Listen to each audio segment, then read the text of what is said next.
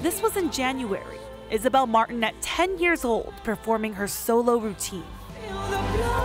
But 2 weeks after, during practice, Isabel fell. We heard like 6 pops. She broke her femur, and that wasn't it. It's mainly like right here, but on this leg. Her doctors found cancer, osteosarcoma. I often think if she wasn't dancing, 18, 20 hours a week, then this could have delayed how quickly we found something. It all happened so fast. Isabel finished her first round of chemo, and on the way out of the hospital, they were handed these. We have 2 masks at home, and that's it. And when they handed it to us, after her first chemo treatment, they handed it to us, and they said, handle these like gold. Her parents quickly noticed the shortage of masks. Yeah, unfortunate timing with coronavirus going on. We just didn't realize that really meant, like, this is all we have. Isabel's mom, Christine, posted on social media pleading to the public. There are kids and lots of kids and lots of patients and lots of people with different conditions that actually need these, and there's more people just kind of hoarding them out of fear. Even the Centers for Disease Control and Prevention states, for the general public, CDC does not recommend the use of face masks or respirators. Anywhere you look, they're